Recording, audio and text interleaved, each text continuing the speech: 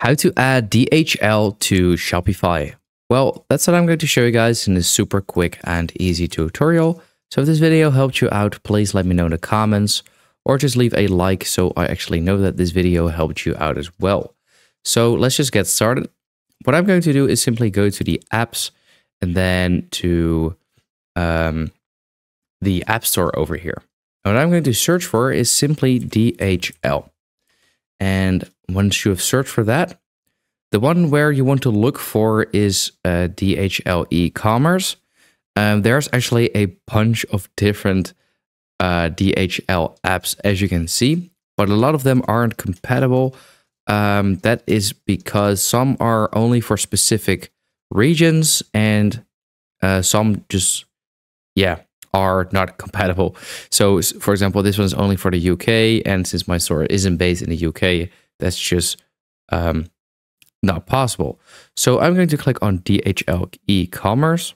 So this is the one that I'm going to use, but for example, if you are only from the UK or your store is based in the UK, then you can actually go with this one, for example. I'm going to go with this one. I'm going to click on install. This will bring you over to this page where you have to click on install again. And now we have actually added this to our Shopify.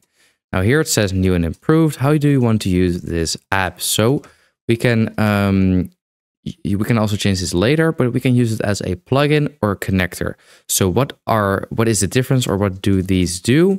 Well, the plugin is if you want to use and create and print labels inside of Shopify as well as DHL. And the connector is simply just if you want to connect your store with the DHL portal and just create and print labels in the DHL portal. So here you can see create and print labels in Shopify, and here you can see create and print labels in DHL portal. So then for this one, you connect your store with DHL portal, and this one is just all inside of Shopify. So it's kind of just which you prefer. I think the plugin is just pretty nice. You can actually just later on change this as well. But I'm going to go with this one and simply click on save. Once you have saved this, it will bring you over to this page. If you need Shopify, but you're not sure yet, or you're already enjoying Shopify, or you know somebody that needs Shopify, what you can do is bring your ideas to life for €1 per month. So what you can do is go to the link in the description or the pinned comment under this YouTube video and sign up for a free trial and enjoy your first month for €1. So grab the deal now before it is gone, and good luck with your store. So here we have to add our API user ID and API key, as well as our API account ID. If we want to do this, we need to first have a DHL account. So if you haven't created one already, you want to go to where it says immediately here. You want to click on there because this will bring you over to their page.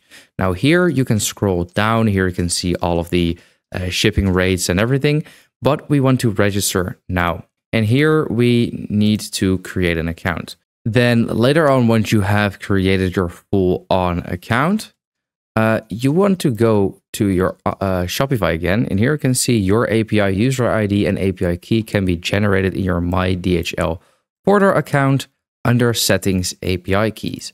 So that's what you need to do once you have a portal account. I am actually not able to create one right now, but you simply just want to paste these in here. Then you can test the connection and retrieve account data. Once that is done, you need to fill one last thing in here, and then you are pretty much done, because here you can now see all of your orders. Then here you can change the mode from plugin to connector. Here you can leave feedback or something. And then here in the settings, we can also see this.